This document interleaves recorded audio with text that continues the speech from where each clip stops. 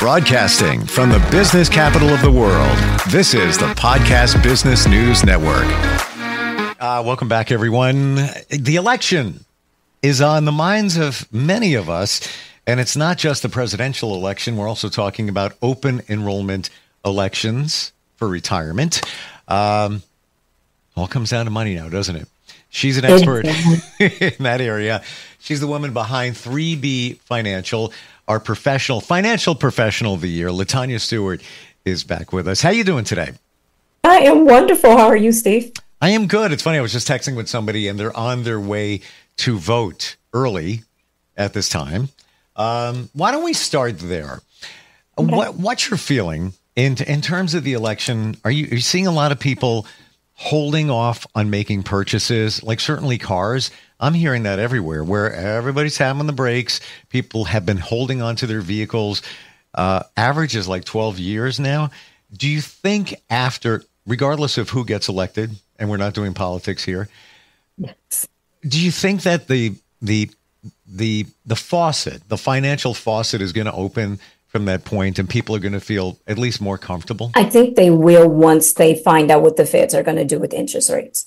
And that's the big question. So everybody is holding on tightly to their money, not making big purchases, like you said, cars, homes. We're waiting to see who's elected and what they do, and then what the feds do with the interest rates. Because that's going to drive how people decide, are they going to spend money, where they're going to spend it, and how much are they going to be willing to spend?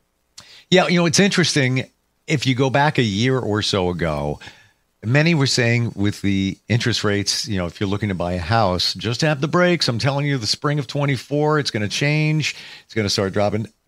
Nothing really has changed. It's kind of in the same, a little point here, a point there. But we really haven't made any changes. The only difference is I'm seeing housing prices going higher and higher because there's less inventory. So many are getting $50,000, $75,000 at least above their asking price. Do you see the interest rates within mortgages potentially dropping soon?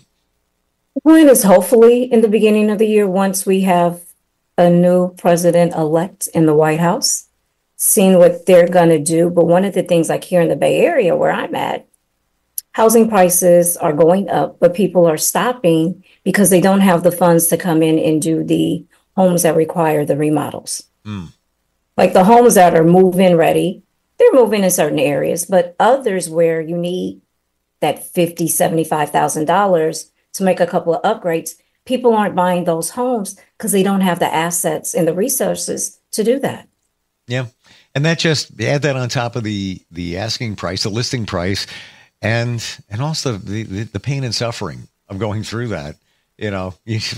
Not that you want it perfect to move in, but to minimize that.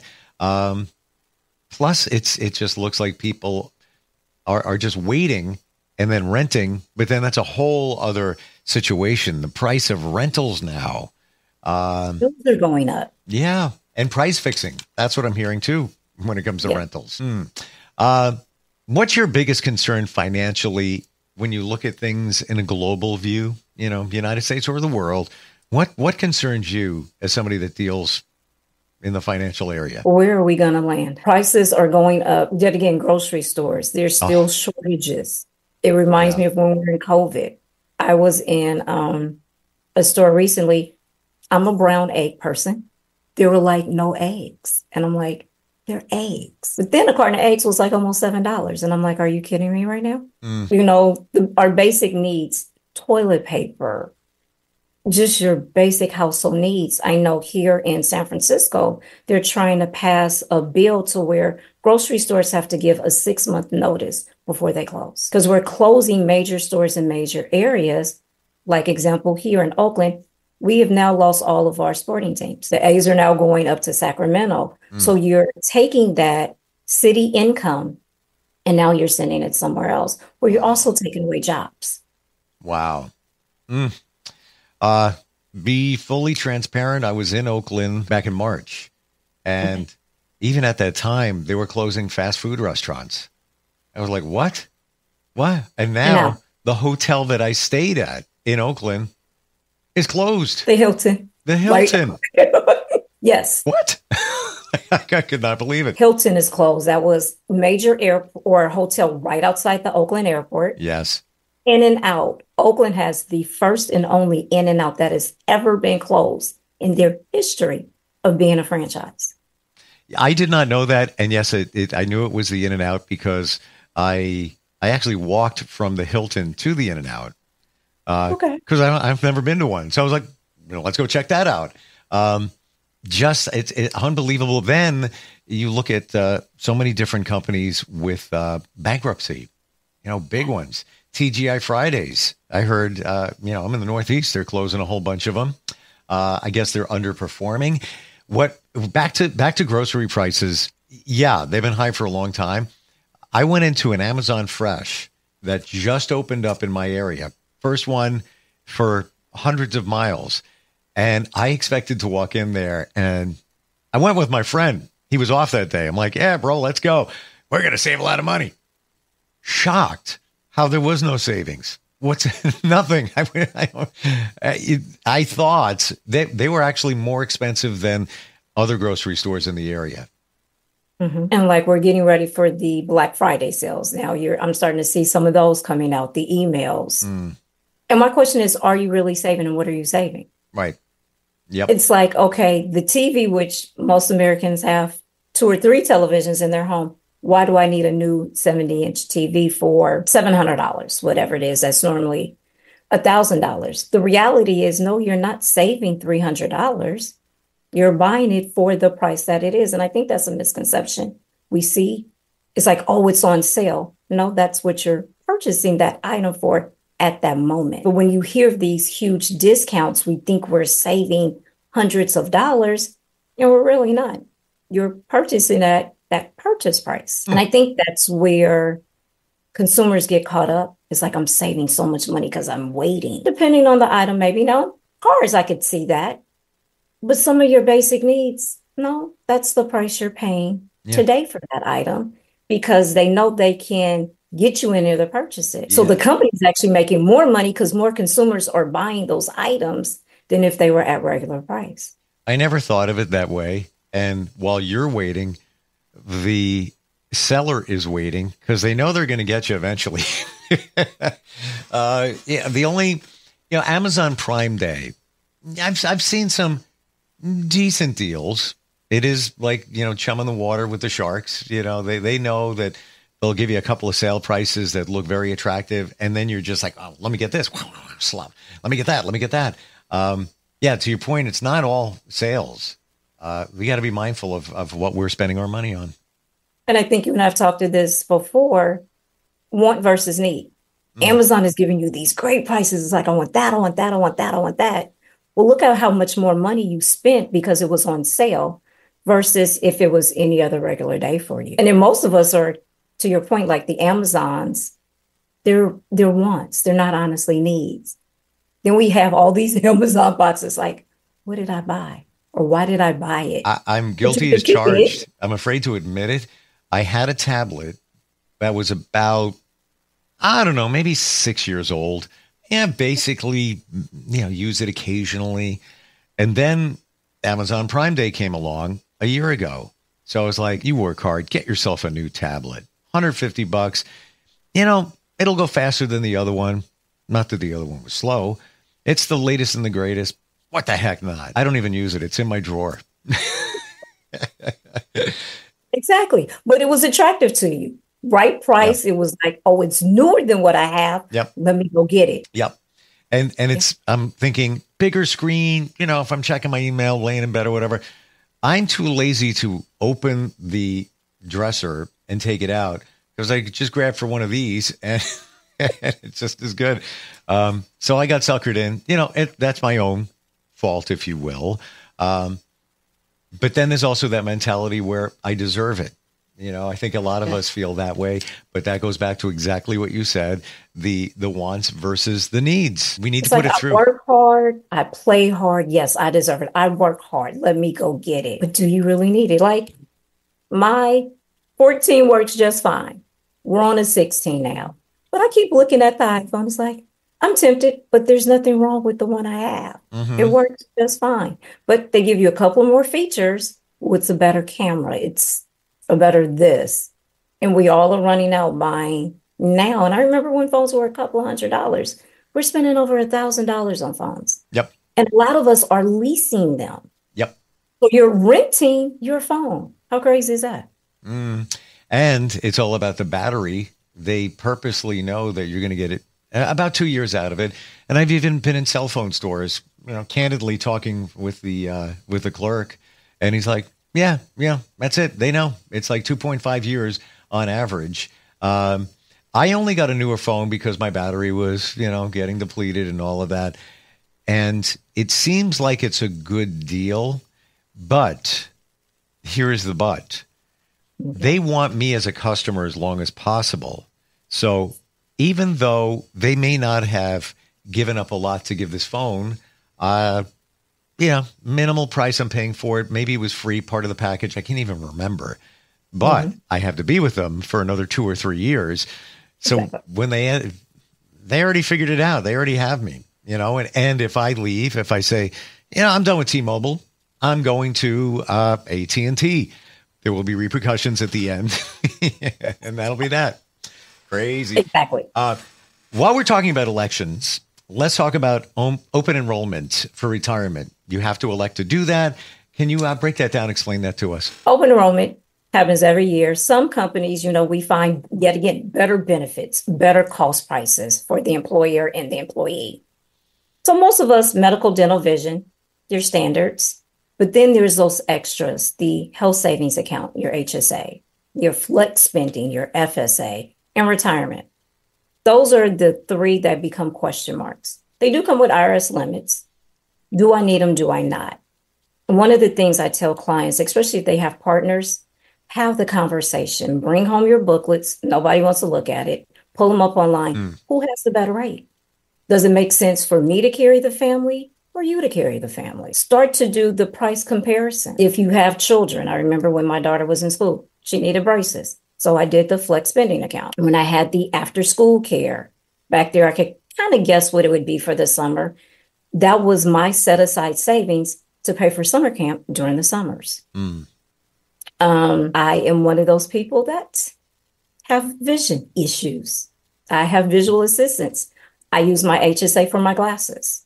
I don't wear my contacts as often as I used to, but that helps me offset that cost. And then you and I have talked about that 401k, planning for retirement.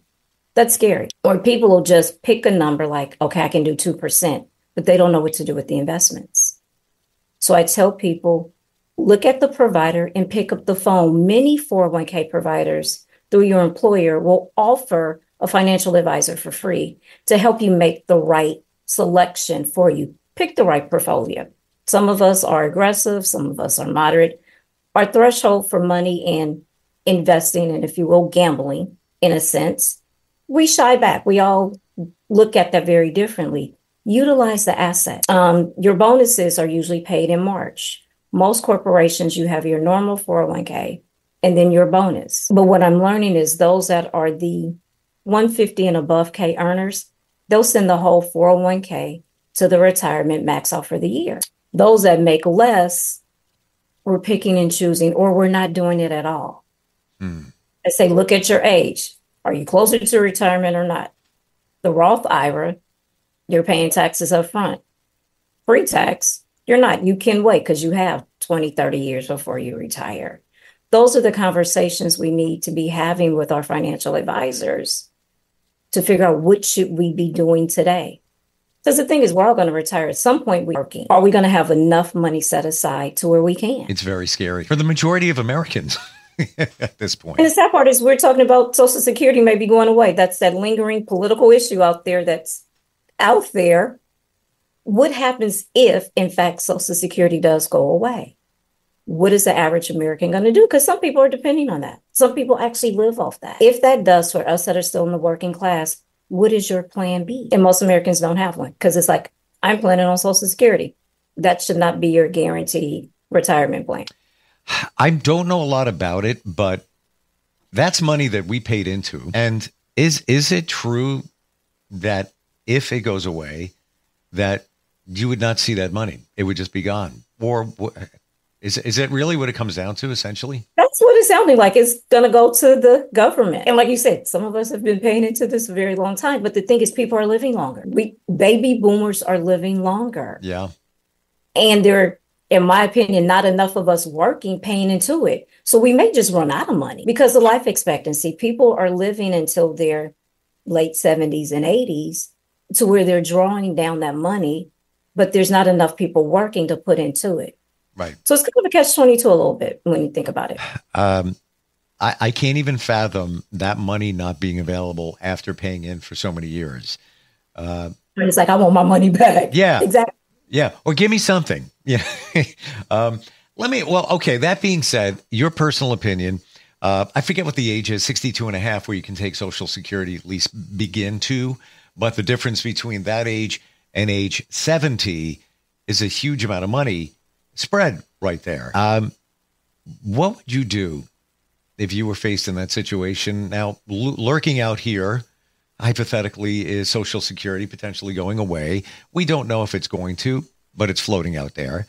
What would your recommendation be, and how would somebody make that determination? One of the things, you can go to Social Security Administration, create an account, and look and see what your potential retirement will be at 62 and a half, or if you work, I want to say it's 72. But you can see each year what your potential amount will be. Yep. By the way, I got it in the mail because they send the projections out, and that's why it's fresh in my mind. And the difference between 62 and 70, even big difference. It is. And then what I tell people, take your last paycheck of the year and compare it to your Social Security statement and make sure the amounts are correct. Not that you don't want to trust your employer. I've been a payroll director, but make sure what you are paying in is actually being reported and being reported correctly. Because if not, you can go back to your employers like, hey, we short over here, what happened? And let your employer correct it. That plan B, create those savings. You can create your own IRA. But the reality is, it's probably not going to be enough. Do you own a home? What does the equity look like in that home? Some people are looking at multi-properties. A lot of people are now building ADUs if they have the space to generate that additional income for themselves. Really sit down with someone and look at, what are my options? What am I doing today? What are my living expenses? How can I cut that back? And really start to plan and set aside. Because most people, you want to live the best life after retirement. Well, for me, I don't want to wait until retirement, because what if I don't make it to retirement? I want to enjoy and travel today, but still making sure I can still live. Mm-hmm. And I'm still planning for my retirement at the same time. And then once I do retire, travel even some more.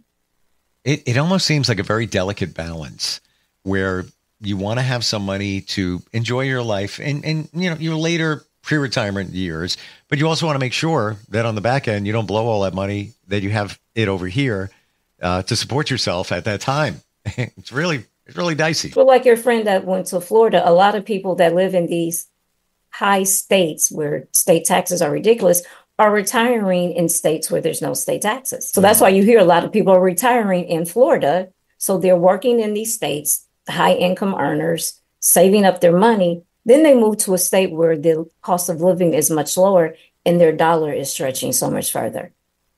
Well, I think I shared with you a colleague of mine, because the prices of homes in Florida are starting to drop.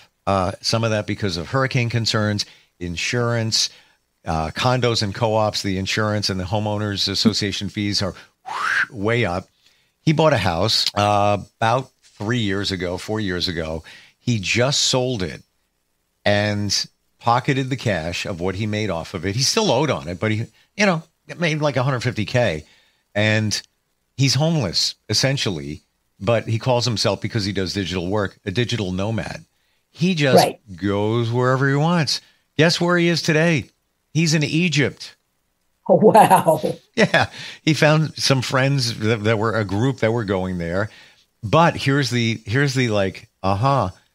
he's spending less per month doing this, Airbnbs, and there's, a little bit of travel fees there, airline, all of that. But he was going to do that anyway, wanted to get away.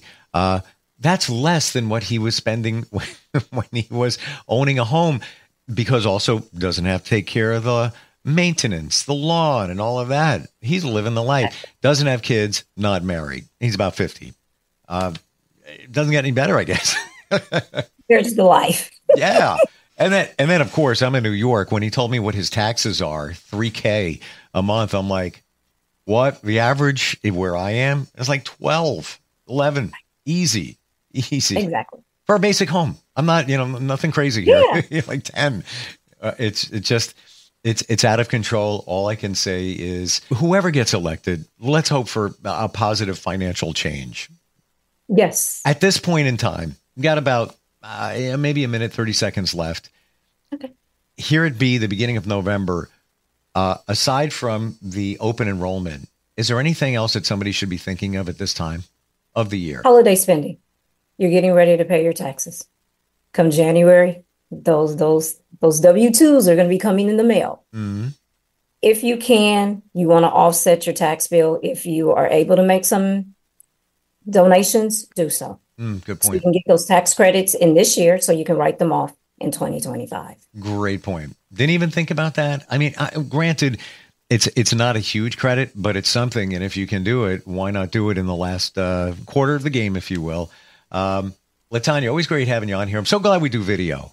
We used to do it over the phone. This is great. How do we find you? What's your website again? www.3bfinancial.co. And thank you for the reminder of the want and need filter. It's an important one, especially with all the Black Friday sales and Prime Day and all that coming up. Yeah. We're all going to get, as I say, finger trigger happy in a couple of weeks because we're going to just hit enter. Say yes. Click crazy. Don't. All right. Appreciate you. Thanks for being here today. Thank you. All right. We'll be right back.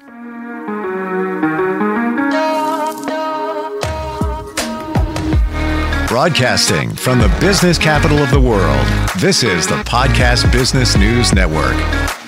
Adopt US Kids presents What to Expect When You're Expecting. A teenager. Learning the lingo. Today I'm going to help parents translate teen slang. Now, when a teen says something is on fleek, it's exactly like saying, that's rad. It simply means that something is awesome or cool. Another one is totes. It's exactly like saying, totally, just shorter. As in, I totes love going to the mall with Becca. Another word you might hear is jelly. Jelly is a shorter, better way to say jealous. As in, Chloe, I am like so jelly of your unicorn phone case. You don't have to speak teen to be a perfect parent. Thousands of teens in foster care will think you're, rad just the same. To learn more, visit adoptuskids.org. A public service announcement brought to you by the U.S. Department of Health and Human Services, Adopt U.S. Kids, and the Ad Council.